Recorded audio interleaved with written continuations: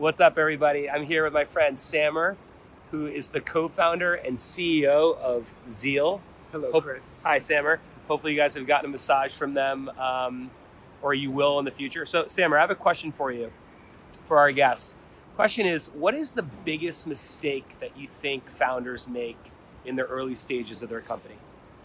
I'd say that it's optimizing for ownership and minimizing dilution versus just having enough cash on the balance sheet and being really extra careful about that monthly burn. Yep. And just making sure you always have enough money. I've met too many founders who failed because they ran out of money. Yep.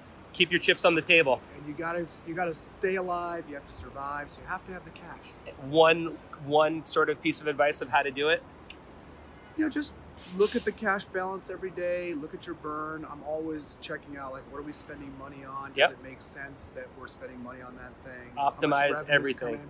I'm looking at AR. Are we collecting our cash? Or are we putting it out? Are we paying people too fast? So guys, this is a successful CEO, which means don't just rely on your COO, CFO, VP of Finance. You got to be in the books yourself. Correct. All right, with that was helpful. We're out, and thank you.